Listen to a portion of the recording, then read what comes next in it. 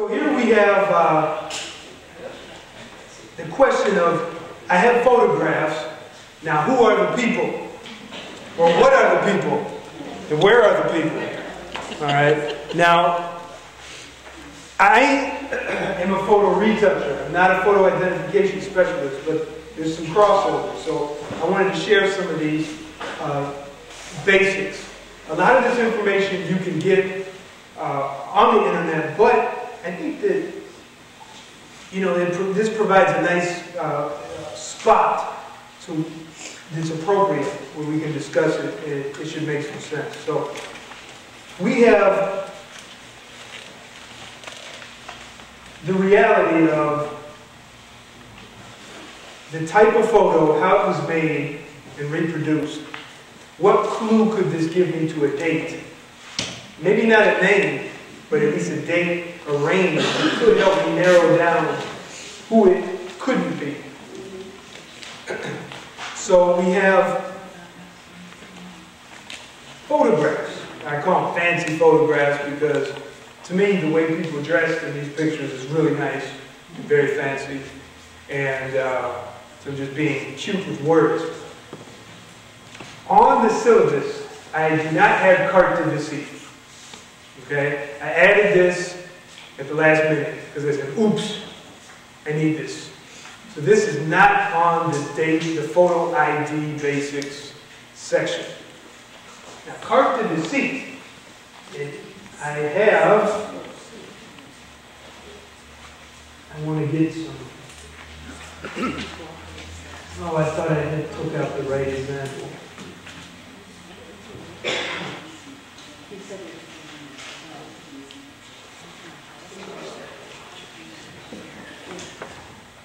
So many of them. Here. Great. And I want to. Is anyone curious about the carte de visite? Like you want to touch it, look at it? Because I got a sleeve I can put it in. Pass it around. Okay. All right.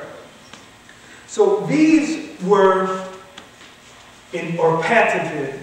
We got to be careful about invention, saying who invented what. But there is a patent in Paris, France, 1854. And these carte de visite is translated in English, visiting card.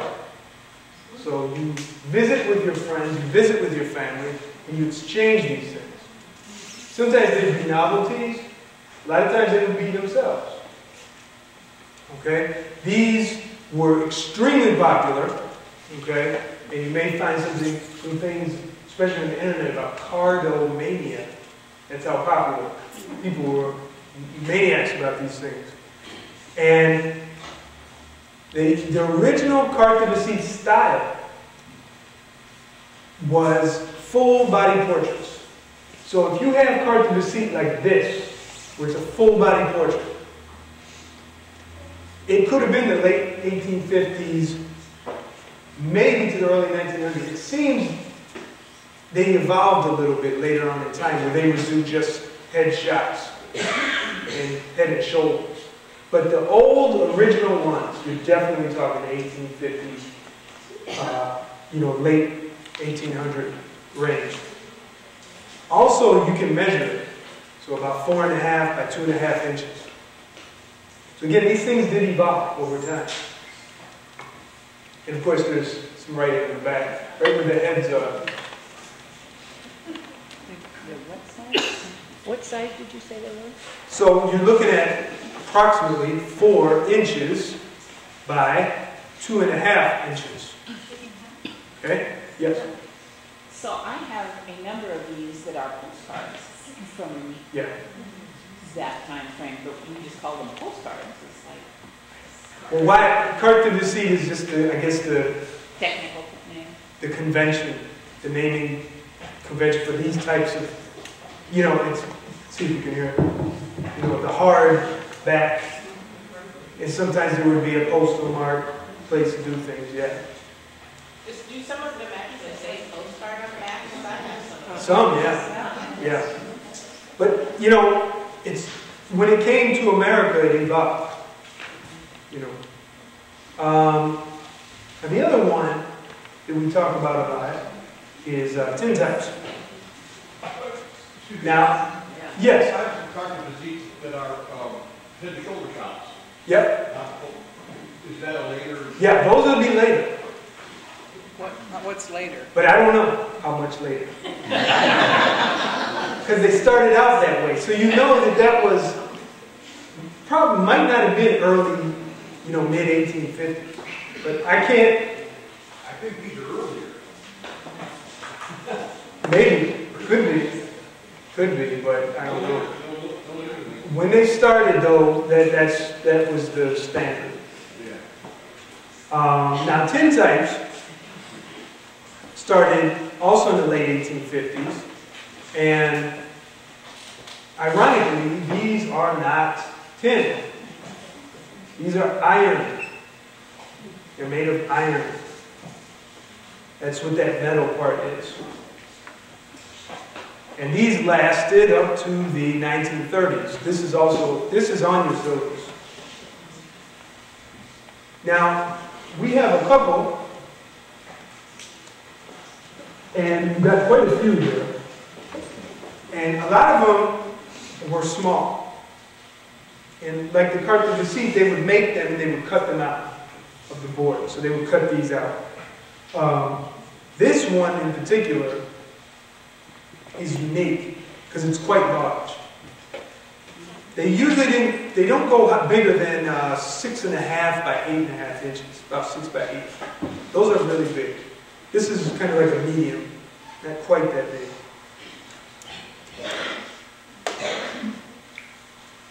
Now, what I mentioned earlier is that these tintypes get darker over time. And some tintypes, like this one, were hand-colored as well in certain parts. Like they gave his cheeks a little blush here to make him look alive. But I think he looks great. As long as the eyes are in focus, you got a sharp picture. That's the key. You know when you have a really professional photographer when the eyes are sharp and that range in there is crisp.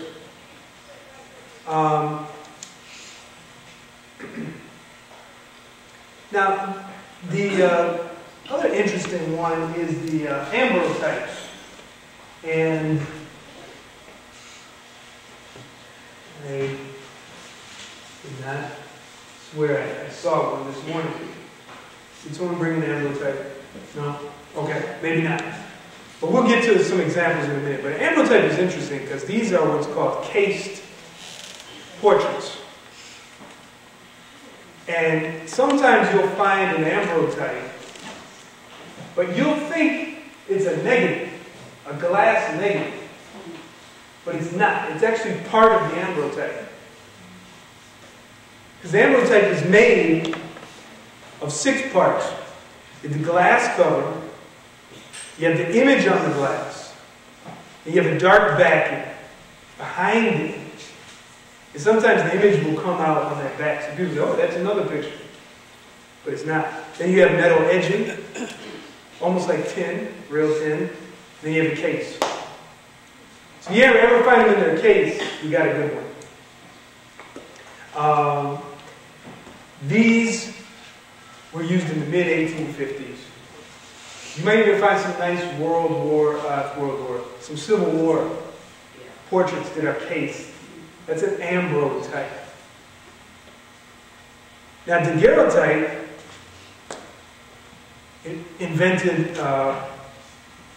patented, invented in France, 1839. So these didn't last as long as the tin or the ambrotypes. You're talking through the mid-1850s. Also small, also cased. So if you find a cased image, you want to know, is this a daguerreotype or an ambrotype? Well, you'll know this is 4 parts. You have to take it apart. But if you're careful, you can do it. So what you found was, before the photographs, you had painted portraits, Well, this was the real old ones, the real old original cased photos. Because everything was paintings. Well, now you have photos. There's a transition. You even find some photos, looking on your computer, where you'll see an old picture, and then they painted, they retouched it, where it looks like a really nice painting, but you're not quite sure. Is this charcoal? Is it? But it was based on a photo. So it was like people had photos, but they wanted paintings out of the photo, right?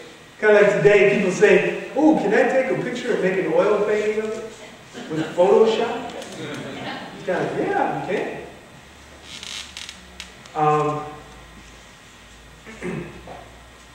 So some other things to keep in mind, and this takes research, is details.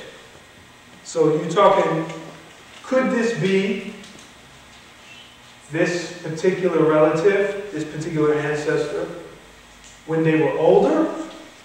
Or could this be when they were younger? So look at facial characteristics. That can help. Now, of course, as we age, we can gain or lose weight. Okay? Children can also look similar as well. And siblings. If they weren't twins, it might be pretty easy. Other things to look out for is the props. Sometimes the chair, the pedestal. There was a time when people would take pictures of the dead sitting upright.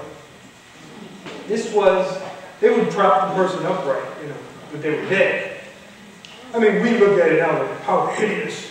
But this was okay. And there were cultures before this place was colonized, the Native Americans, where they would keep human trophies. They'd keep relatives, just keep them propped up and stuffed. So they'll never forget their beloved ancestors. Okay? So this is not unusual for humans. Architecture. Okay? If it was outdoors, especially. It's hard to tell in a studio, because those are usually made up.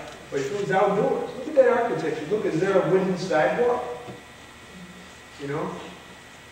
What kind of window is that? These are things you might be able to figure out. What type of windows were at certain periods? What type of log cabins? What did they use to tar it? Whatever. Signs. Printers used to be called job printing. You would see job printing. They would say, we do job printing. That's from a particular era. You don't see that in modern times. Look out for stuff like that. Now, one of the great resources is a book. It's called Uncovering Your Ancestry Through Family Photographs. And I bought a whole bunch of these and sold them. But this is out of print now, and there's no plans, as my last conversation with her, to reprint it. I don't believe. But I'm sure if she hears from you, she might do that. But this is an excellent, excellent book. You can find it used. You might even have it here at the library. Excellent, excellent book. Uncovering Your Ancestry. It's in the syllabus. Uncovering Your Ancestry Through Family Photographs. Maureen Taylor. Anyone know who she is? Yes. Okay, she's a genealogy speaker, so she's a very famous national speaker. And MaureenTaylor.com. And you can even hire her to look at your picture. And she will give you some interesting insight to it. Let's look at some examples of what we were talking about. So, carte de visite. Now here's a famous portrait of a famous American, I'm sure you're all familiar, Sojourner Truth. Okay? And she actually made these. She had these made, and every time she would go speak around the country, she would use them to make income. So she would sell these. It's this I sell the shadow to support the substance. You know? So just like, you know, me, I got my videos and whatever. I'm selling my shadow for the substance. But I thought that was really cool. Interestingly, I also wanted to share with you, with the carte de visite, usually portraits, paintings, images, photographs, is something for wealthy people. And you could tell they looked wealthy. And you could tell the few people that had carte de visite that weren't wealthy, you could tell that they weren't by the way they dressed.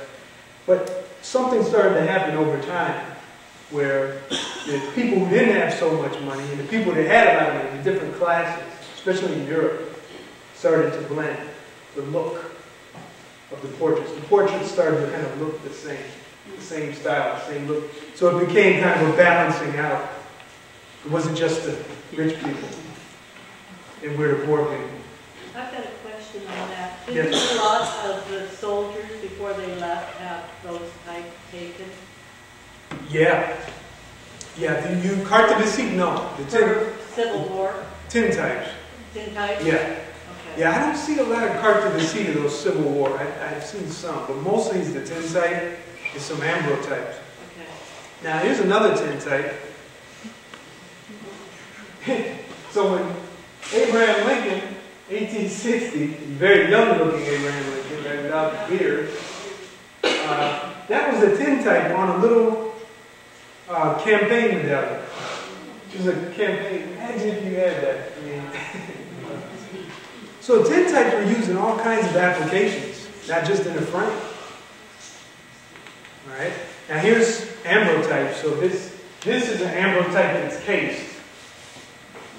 It's got the metal casing. This one, it's got cropped out. But that's an ambrotype. I mean, look at that.